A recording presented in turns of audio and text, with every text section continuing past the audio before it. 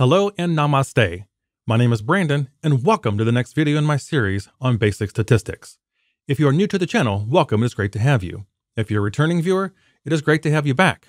If you like this video, please give it a thumbs up, share it with classmates, colleagues, or friends, or anyone else you think might benefit from watching. So now that we are introduced, let's go ahead and get started. So this video is the next in our series on the 4 common model building techniques in multiple regression. So up to this point, we've looked at forward selection, backwards elimination, and stepwise. And this is best subsets, which is the 4th. And it is quite a bit different. However, we'll keep this concise, conceptual, and at a high level, because once you kind of have the basics of regression model building, you'll understand how this one is different than the other ones and how to evaluate them. So let's go ahead and dive in. So of course, there are the 3 common iterative techniques I mentioned before. So forwards, backwards, and stepwise. This 4th technique is not iterative. It's called best subsets regression. So best subsets is in its name. It examines all possible combinations of feature variables. It's a brute force method that can be computationally expensive depending on how many observations you have and how many feature variables you have. Now you, the analyst, can specify the maximum number of features that you want in your model. So let's say you have 15 feature variables, but you do not want a model that has any more than 8. So you can tell the software, most software programs, limit my model to only 8 variables, even though I have 15 to work with. So that's one way to limit the size of your model. Now you, the analyst, can also request the 2 or 3 best models for each number of feature variables. So let's say you had the 8 model example again. You could tell the software to say, hey, give me the 3 best single variable models, give me the 3 best 2 variable models, give me the 3 best 3 variable models, and so on and so forth. And that helps limit the extraneous output that you might get if you looked at all of those models. And I'll show you how big they can get here in a second. Now remember that these will not always produce the same best model. Forward, backward, stepwise, and best subsets may or may not produce the same best model. And actually, in best subsets, you might have evaluation criteria that are at odds with each other within best subsets. So you have to use your judgment, but just keep in mind that all these processes may or may not produce the same best model. So remember, the entire goal of model building is to reduce SSE without overfitting. We want to explain the maximum variance in the dependent variable. So up to this point, we have learned about these 3 other techniques, forward, backward, and stepwise. Technically, these are all stepwise, since the model is evaluated at each step. So in JUMP, JMP from SAS that I use, it calls them all stepwise. But stepwise, the one we've learned about, is actually forward and backwards combined. But they're all stepwise, technically. Now, by their nature, the first 3 techniques will not examine all possible models. Only best subsets does that. So in forward and backward, we enter variables one at a time, depending on whether or not they meet the threshold value. And in forward selection, once they're in, they're always in. And backwards, once they're out, they're always out. And of course, stepwise can do a little bit of both. However, that doesn't mean the process will look at every variable combination. That's not the way those work. Best subsets does work that way. However, model selection methods are almost always used together, since doing so is just a few clicks or a few lines of code.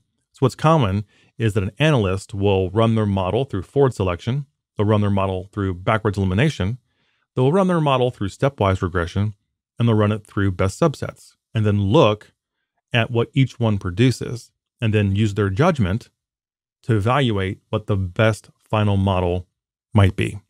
So best subsets before fast computers was very difficult due to how numerous and complex the computations could be.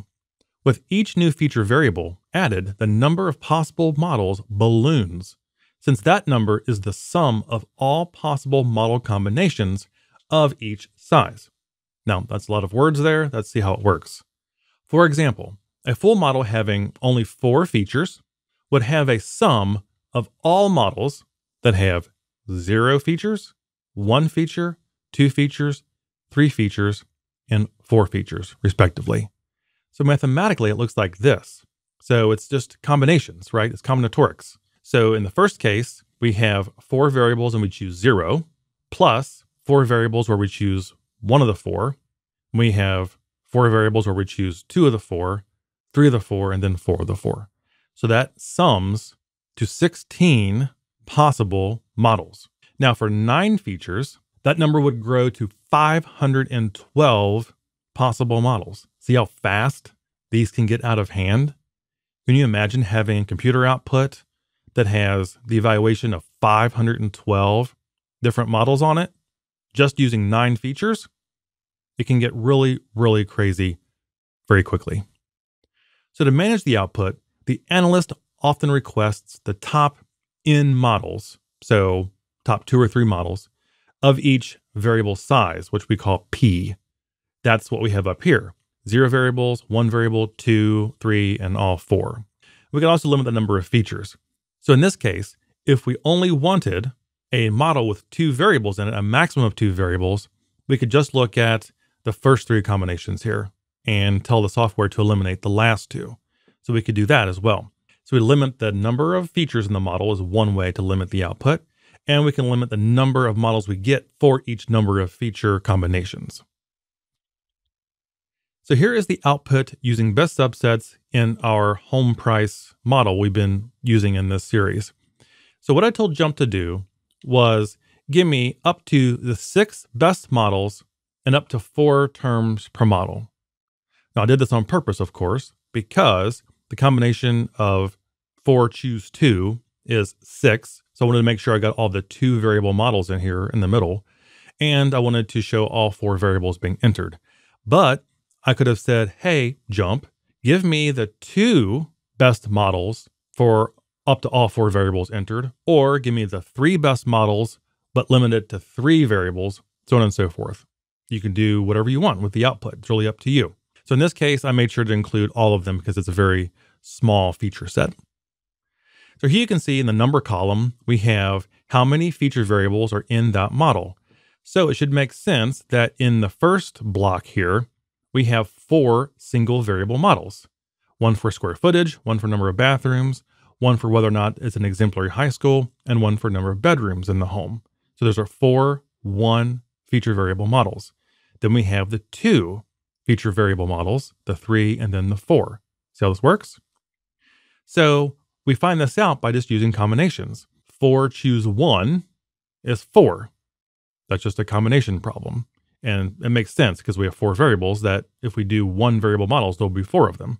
And then for the 2 variable models, it's 4 choose 2.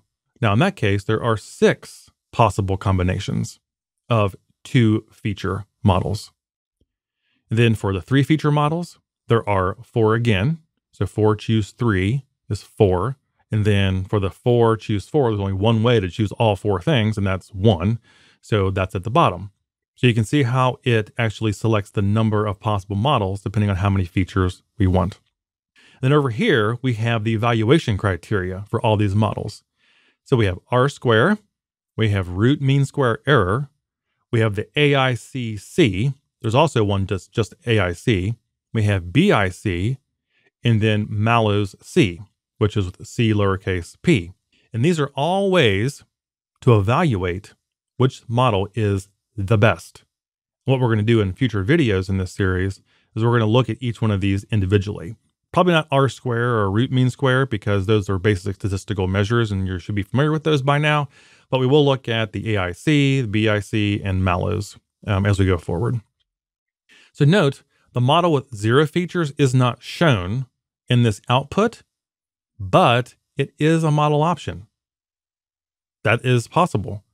We could throw all 4 variables into the model. None of them make any difference at all. So we wouldn't actually put them in there. And then the predicted value would just be the mean $207,000. I think that was the mean house price. So it doesn't show that model, but that is an option. And I've seen it happen. So just keep that in mind. Now the question is, which is the best model? How do we decide? How is best subsets results different than the other models that we might use? Forward, backwards, and stepwise. So again, what we will do in the next videos in this series is look at best subsets, and then how we evaluate the best models. So we'll look at all these criteria to examine how we might choose which one to use. Because I can tell you right now that in this output right here, the evaluation criteria over here, sort of in the middle, is actually in conflict. One measure is telling us one thing is the best model, another one's telling us something else is the best model. And then we, the analysts, will have to figure it out using our judgment. So when so many models are present, we need a way to decide which is the best for our purposes. Same basic goal applies. The simplest model that reduces error the most to avoid overfitting, and we keep complexity low. Several methods have been introduced to help with selection. So we have Mallows, C. We have the AIC, the AIC-C, which is a take on the AIC, of course, BIC, and of course R-square, which we're familiar with. Usually in the output, we'll get all of these, and we have to look at them and then determine based off what each one does, because they all do something slightly different, which model we will select as the best. And that's what we'll get into in the next series of videos. So as I mentioned, these methods will not always agree. You as the analyst must use judgment, domain knowledge, and common sense, and whatever your goals are, to choose the best model. Okay, so that wraps up this video on best subsets regression. I hope you get the basic concept of how they are built in the software, how the output is given to you, then how you can kind of limit the output here and there to make it manageable, and then how you will begin to assess which model is the best in reducing error, but is also the simplest model. And again, we'll get into that in future videos. So hope you found this video very helpful. Thank you very much for watching. I appreciate your time. I look forward to seeing you again in the next video. Take care. Bye-bye.